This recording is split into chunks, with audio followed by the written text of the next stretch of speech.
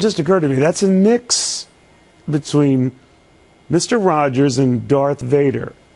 If you think about it, just the sound. Just the sound. Anyway, it's been a long day. Harry Reid agreeing with fellow Democrat Max Baucus, either pony up more cash or this health care train is going to run off the tracks. Washington's already tapped out. Costs are going up, and it needs more dough and fast. And that has got former New Mexico governor, I say that 5 times fast, Gary Johnson, one of the classiest acts in politics, saying not so fast. Governor, very good to see you again. Great to see you, Neil. I think we've got to balance the budget. We've got to address the entitlements. That's Medicaid and Medicare.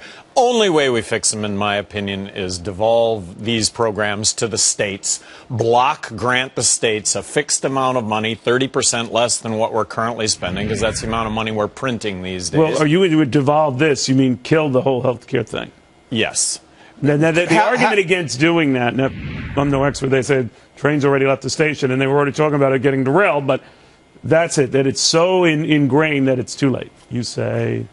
Well, in this case, it's we're growing a federal bureaucracy. We're going to grow a new federal bureaucracy. Clearly, Reid is talking about needing more money to implement this program. By the way, something you saw years ago, and in the middle of the presidential campaign, when they used to talk to you, that it was no way to add it up. And I know Democrats laughed at the notion. And now they're saying just what you said. Well, it's Medicare. When Medicare started, it was going to cost it was going to cost pennies relative to the dollar that we're spending today. Remember, it started out as a $66 million program. It's a $1 trillion program today.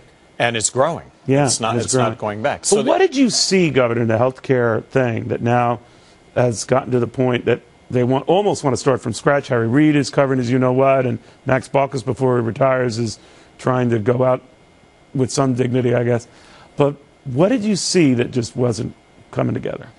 Well, as governor of New Mexico, the budget buster is Medicaid. And, of course, the states only have to put up 25 cents of the dollar that gets spent on Medicaid.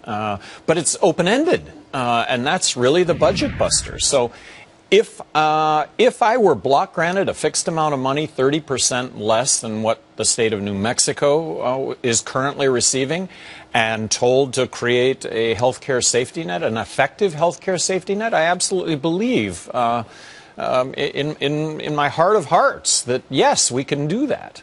But the notion of who's in need and what has to get delivered when the federal government defines that, there's no end to this. There's absolutely no end to the amount of money that everybody's liable for. Nobody knows what the end dollar ends up being. You know, I always think of every big initiative, whether it was President Bush's drug prescription benefit that grew to a few $100 million and turned out to That's why I signed up to be a $100 million. Right?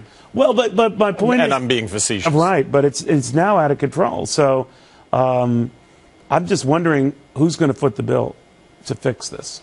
Well, I think it all ends up short term. We got we got the central bank printing money. So short term looks pretty darn rosy. But long term, I think unless we fix this, we're going to experience a monetary collapse. And when you say a monetary collapse, what do you mean?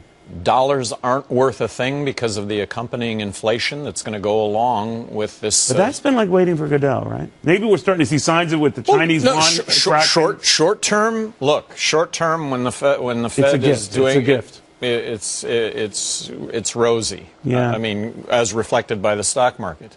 You've got there's been a growing wealth gap, though, because people with money, this benefits people with assets as opposed to working class. So this has grown the wealth gap also. Real quick on a personal, the whole political experience for you running for president and independent, I mean, what do you think? Well, there was a homeless guy out on the street here in my recent trip, and I'm looking at him, and Gary Johnson! He loves this show. He has like only a little pocket. Loves this show. Governor, always great seeing you. Thank you very much. Always spoke his mind. It's a rarity in politics, whether left or right. Not too many do that. All right.